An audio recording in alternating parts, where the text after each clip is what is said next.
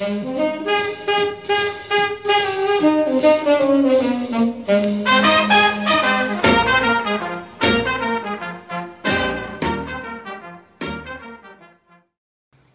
welcome back to the Mini Machine Shop. I'm Dave. What a crazy week here so far. First, I want to say that thank you to Tom Lipton. I had sent him in a viewer appreciation gift to say thank you for all the help that he's given me, and he was nice enough on his show. He put it on Monday Night Meatloaf 93, and he was nice enough to plug my show, which left me absolutely speechless because within 2 hours I had over 100 new subscribers, and they're still coming in left and right. Thank you, Tom, and thanks to all the subscribers. I hope I can live up to your expectations. Got a lot of comments, good comments, a lot of constructive stuff. Thanks to the one guy that caught on one of my videos. I was talking about the guy that repaired my motor controller board for the lathe, and I messed up his website link. So thanks to the guy that called me on the carpet for that, I went back in and corrected that.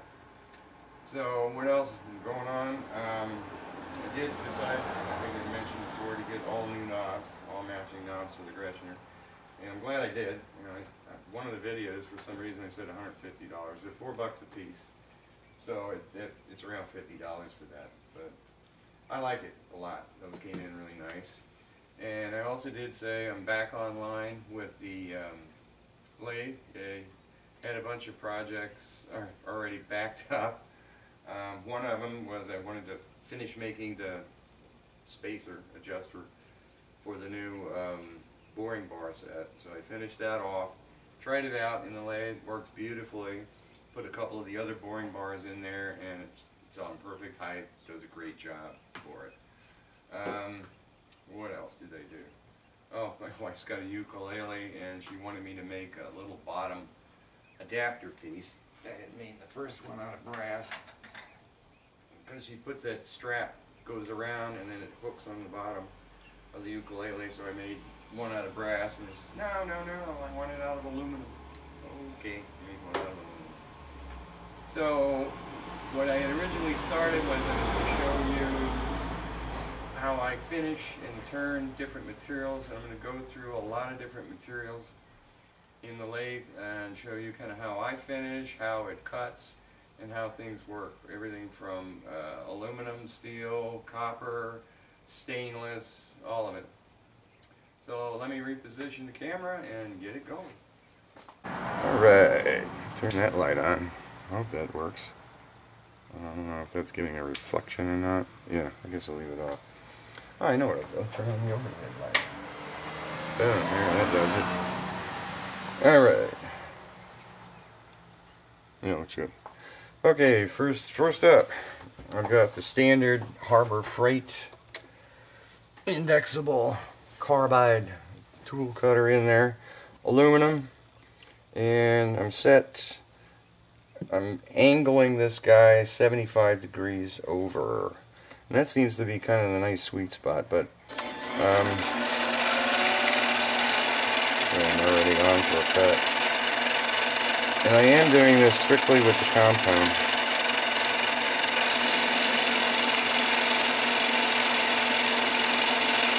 So you can see that finish is pretty nice. Oh, I'm at the end of travel here. What you get for not looking first, Dave? Alright, now bring it over. Just make that a quick cut. Yeah, I lost it.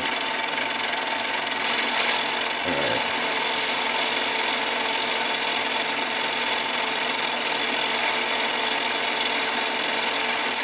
So that's a pretty nice finish right there. Not much really even have to, I mean, it is smooth. No grooves, nothing. But, man, the only way, like I said, to get it, you know, from my learning experience is this compound saddle, everything. Nothing can move at all. It has to be rock solid. Alright, and as far as sanding, a lot of times I'll finish it off with different sandpapers. I did buy some of almost every grit there is out there. This is what's right now. This is 3000.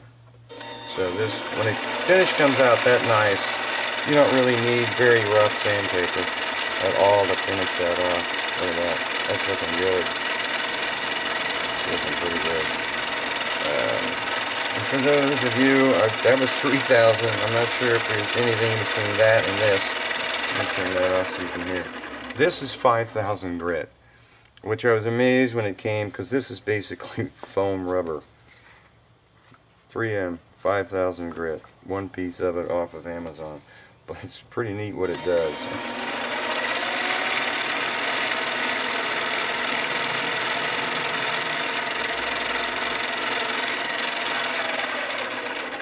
Yeah, that pretty much took it down to a really nice finish. Then I've got special goop here. And I'd like to see if this thing keeps plugging up too.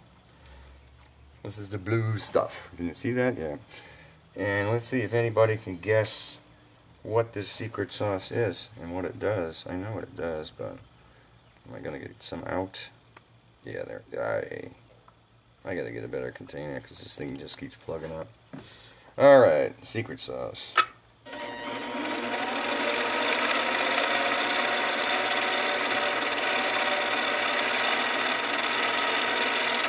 There you go, mirror finish. If I had sanded that a little bit more, that would have been absolutely perfect. But ta-da! So let me know if you can.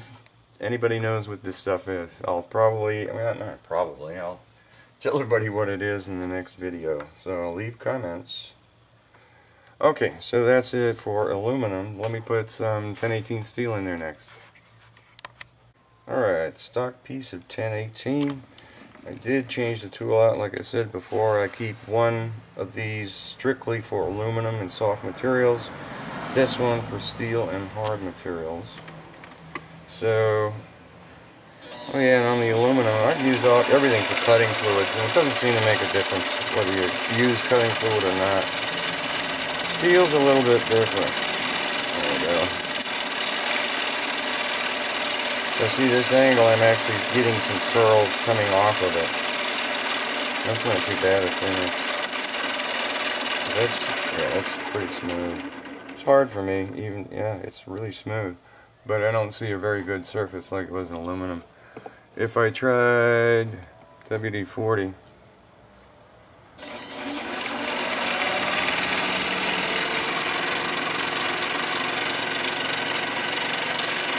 and we want to do about 3,000.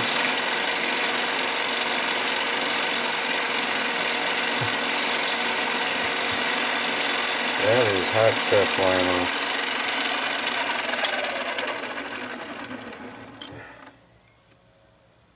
Clean off the WD-40. It's like the same kind of cut. Doesn't make that much of a difference.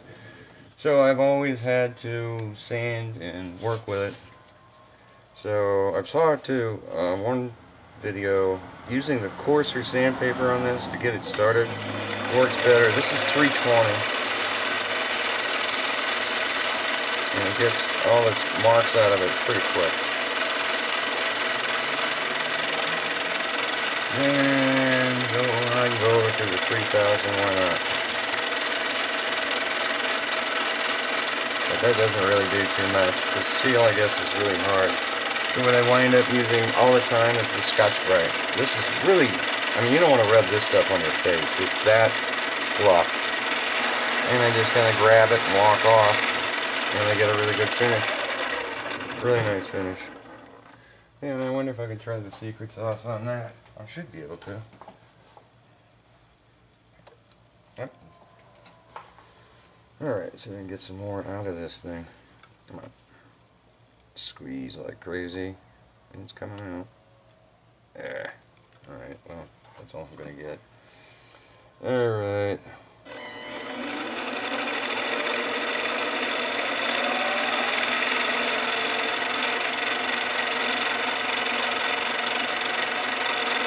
Alright, gives it a nice shine.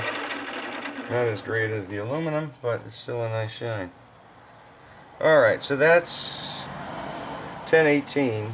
I'm going to show you another one here. I'll bring it back in a minute. Alright, this is 12L14. This is what everybody keeps saying is really easy to machine. It's clean. I should probably take that back a little further since it's going to flex. There. Alright, so I don't see it being that much different than 1018.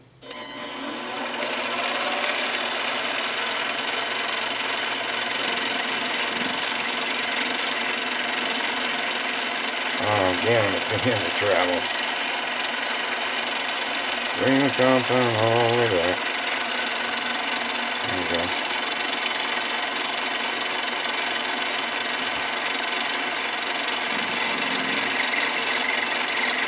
Yeah, this actually is machining pretty good. I might be on that sweet spot as far as the angle of the tool post. That is giving me really nice cuts.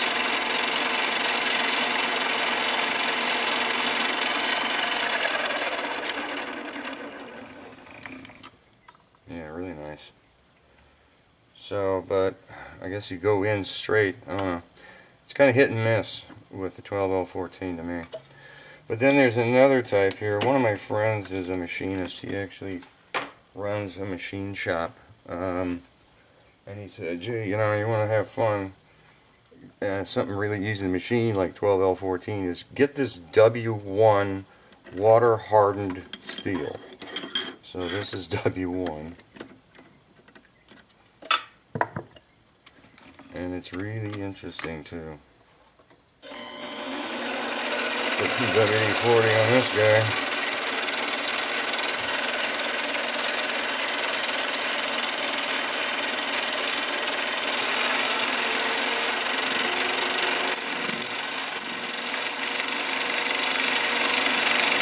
Long curls coming off of it.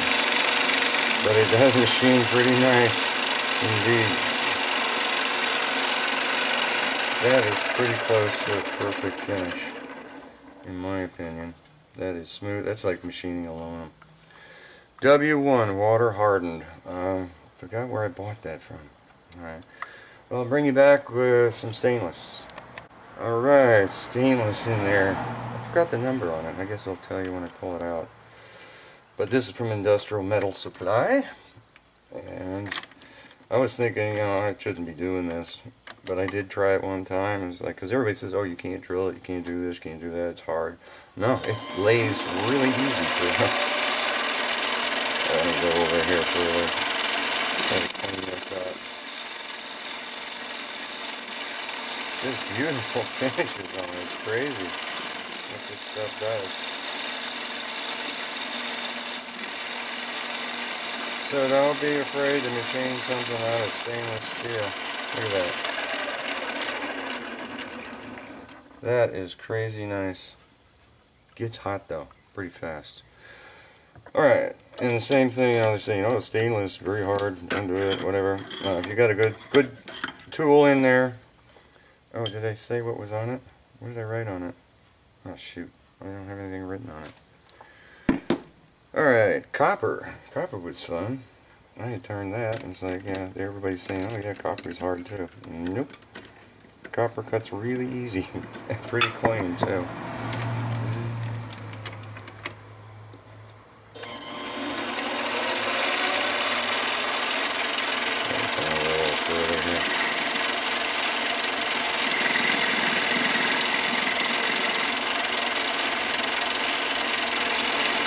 Just curls right off.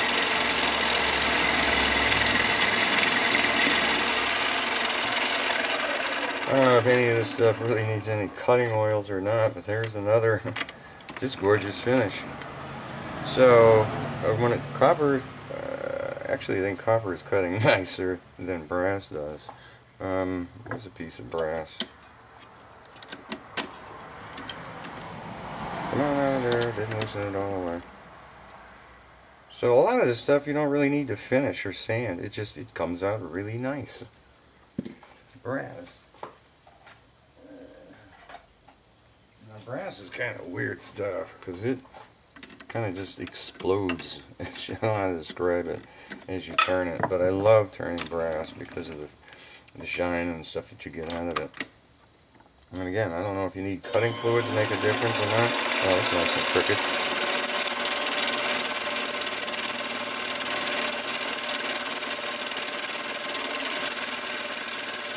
You can see it just kind of explodes in the dust as you machine the stuff.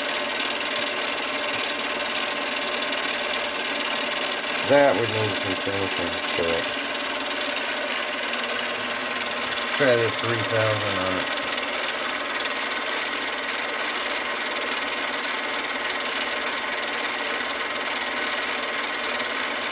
Now there was one show that I was watching on YouTube. It's Click Spring. And the guy was very detailed in what he was doing. He was making some screws for grandfather's clock.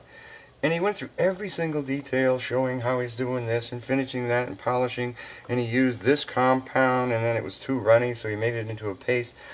And, I mean, such detail. And all of a sudden, he's showing the finished product, and he goes, "Oh, I finished it off with oak." What? What do you mean oak? And so I figured the only thing he could have done was to take a piece of oak and rub it on there. And so I did, and you can see the black. It does polish it. Believe it or not, some kind of old grandfather's secret. Because it's taking stuff off of it, and it does bring it to a brighter shine.